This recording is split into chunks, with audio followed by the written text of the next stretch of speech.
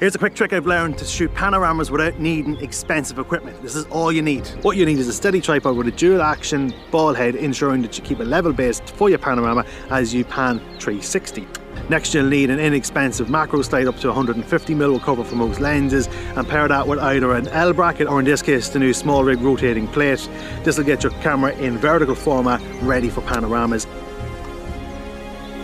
You just need to adjust for parallax and you're ready to go.